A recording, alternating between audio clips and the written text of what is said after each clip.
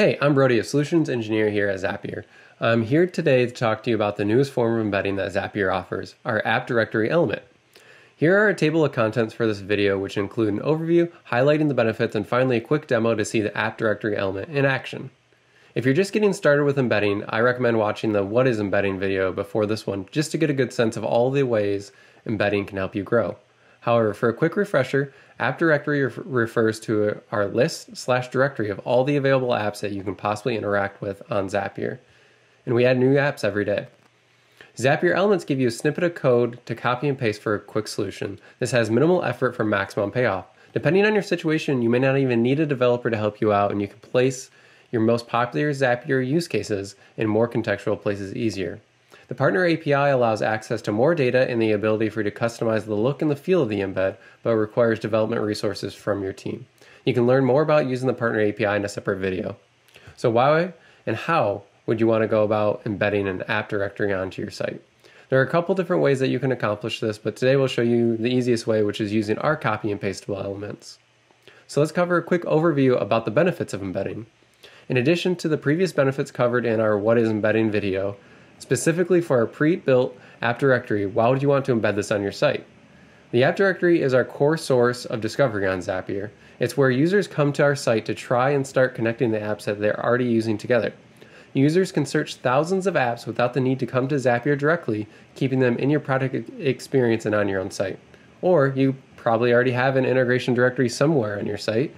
Your users can start searching for the apps they need by name. What happens when they search for an app that's not in your directory? By bringing Zapier's library of thousands of apps into your directory, gives these users a path forward and keeps them on your own site. You'd be able to place this wherever users are already going to look for integrations on your site. So if it's within an integration tab, or if you want to present it up front, you can show the element at the right place and at the right time. So let's dive deeper into the element for the app directory. Here we have our demo for the app directory element. We're going to be looking at Zapier Space again today. So this website is all about trying to track down all the upcoming space launches we have going on across the world. And yeah, you can go ahead and see them. We also previously talked about the About page on the Zap template element video that you can check out and how to embed these directly onto the website. But here's the integrations tab, and this is what the final product of the demo will eventually end up looking like. You can connect your app here and show off the 10 most popular integrations with it, or have a search bar where you can search all 3,000 plus integrations, as well as have the most popular Zap templates down below. So then we go over to our local host, and this is the development environment. So right now we just have a blank integrations page, nothing too special, and this is where we'll go ahead and put that app directory element. And then we move over to our app directory element generator. From here, this is how you'll go ahead and build out that embed that you want to put on your website.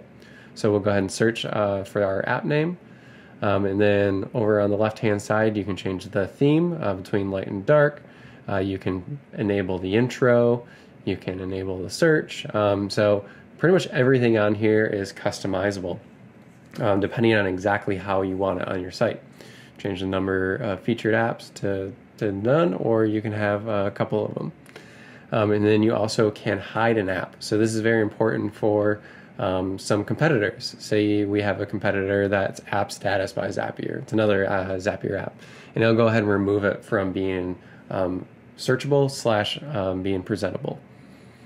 And then you also can do that for categories. You can include very specific ones if you want, or you can exclude specific ones. So say you're a form app and you don't want other form apps being there.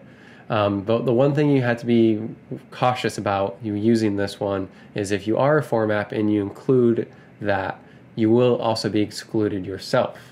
So you'll be excluded from all the Zap templates. And then on the Zap templates, you can change the style of them if you want cards or if you want a list view, and also the number of them available. So we have this app directory element. I'm going to go ahead and copy this code over so that this way, this is exactly what we want to be on our local host environment here. So I'm going to go ahead and paste that snippet just for reference for now. As this is a Next.js app, it's a server-side rendering application, so we can't just paste it directly in our div here where we want it to be displayed. If we paste it here and save it, it will not load. So what we need to do is we need to do a little bit of React magic. So we did this on the Zap template element video previously. I'm just going to go ahead and use the React use effect function. So I'm just going to copy over some of the basic logic here and then show you a quick function that I came up with here to get it working. So I just did the add app directory function. It's basically going to create a script element, setting the type to module, which we have to have. And then all it is taking in the source. So all you'll need to do is copy that entire string over, and then add that into the use effect under the function add app directory. And all it will do is create that script element, add the type, add the source, and then it will append it to the end of the body where it needs to go. So on the generator, we chose the ID Zapier app directory, and then that's where it'll go ahead and generate and load. So just like that, it's very simple to get up and running. It's pretty much copy and paste. If you're not using a Next.js website like this, your developers will easily be able to copy and paste this. And then it's fully functional. Your Zap templates will be working. Or you can go ahead and just copy and paste this into, for example, a blog post if you're talking about integrations and announcing new integrations. And then also just a reminder here, your users who connect to integrations are stickier. They're your higher value users than those who don't.